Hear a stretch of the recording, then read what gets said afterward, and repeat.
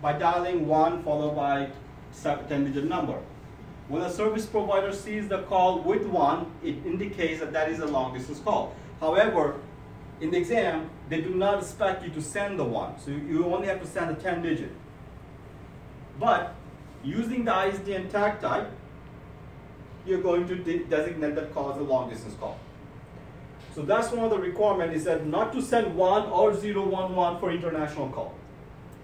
Now, second, you have to only use a local route group to achieve this.